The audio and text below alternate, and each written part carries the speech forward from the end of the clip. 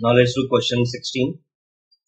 So in question 16 we have been given the sum of a series Sk, which is a infinite GP with first term as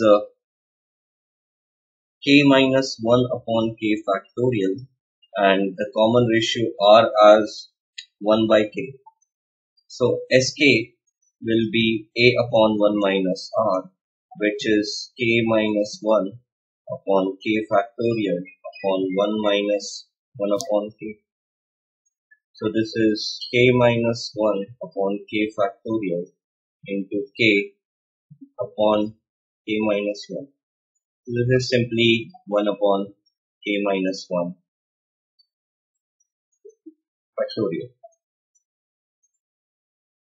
So what we are trying to find here is summation k equals to 1 to infinity sk, which is basically summation k equals to 1 to infinity 1 upon k minus 1 factorial, which is summation n equals to 0 to infinity 1 upon n factorial.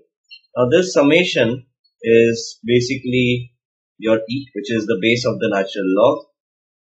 So that is your answer. This is a pretty important sequence, although you are not expected to know this in the current syllabus. 2013 being an old paper, they used to ask a lot of questions which required you to know Taylor expansion and such things, but it is generally not expected from you in the current format. So the answer for this particular series is E. If you can remember this, this is great. The summation 1 upon n factorial is basically E. So remembering that is fine because even if they give you a question which is as difficult as this one, the difficulty level should not go higher than what is required for this question. So that's it.